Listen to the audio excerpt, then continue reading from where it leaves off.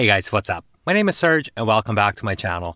Today, we'll learn how to change eye color in video, animate it to follow the subject's eyes, and have a little fun with it, changing it to a different color whenever a model blinks. First thing we need to do is make a copy of our clip. Hold down the Option key and drag up on the clip to make a copy. Make sure it lines up with your bottom clip. Skim your clip, and every time the model's eyes close, press Command B to blade it. We'll start off with and end with the original eye color, so command click the first and the last clip above your timeline and press delete.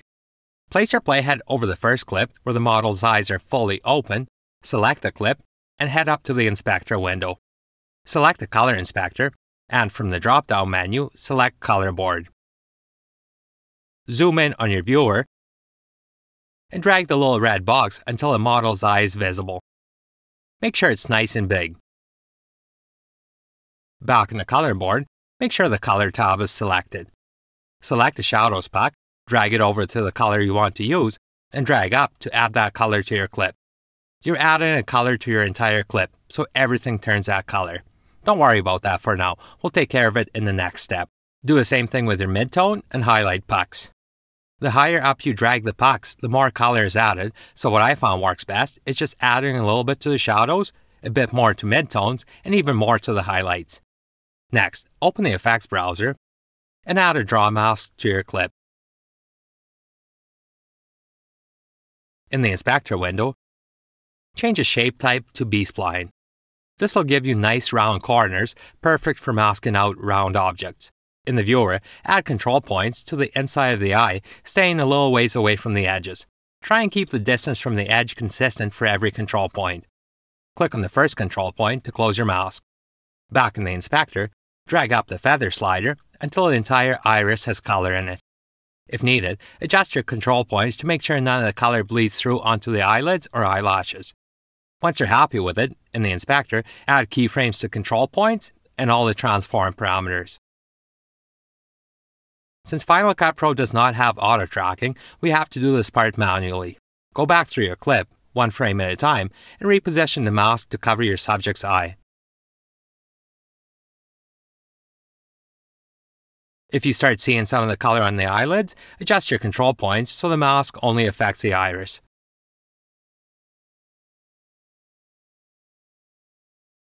Once you get to the frame where the model's eye is closed, go back to the previous frame, and in the inspector, add a keyframe to the fill opacity slider. Go back to the frame where the eye is closed, and bring the fill opacity slider all the way down. Since we started tracking our clip in the middle, we need to go back to the start point and track forward from there. With your clip selected in the timeline, press Ctrl V to show video animation. This is where you'll see all your keyframes. Move your playhead to the first keyframe and track forward from here, one frame at a time, adjusting your mask.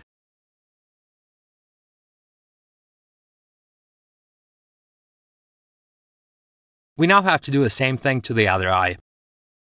Make a copy of your top clip and layer it above the first copy. In the inspector window, click the reset arrow in the draw mask box, change the shape type to B-spline again, and add a mask inside your second eye. Add some feather to soften the edges. Add keyframes to the control points and transform parameters. And once again, go through a clip one frame at a time, adjusting your mask. Here's what we have so far.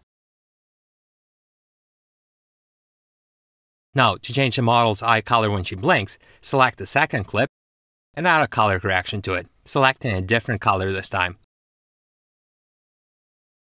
Add a draw mask to this clip, feather the edges, and add keyframes to your control points and transform parameters. Go through a clip and adjust the mask's position to follow the model's iris.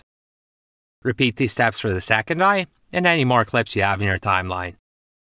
This will take some time, but when you're done, you end up with this cool effect.